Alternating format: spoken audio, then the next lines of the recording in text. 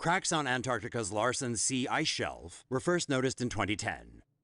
The rift has grown rapidly since 2016, with only 3 miles of ice keeping the chunk connected to the main shelf.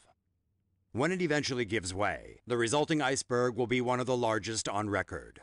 Estimated to be about 190 meters thick, the iceberg contains enough ice to fill 460 million Olympic-sized swimming pools. The colossal mass of ice won't raise sea levels when it breaks off, but it might make the rest of the shelf less stable, possibly leading it to disintegrate and collapse into the sea.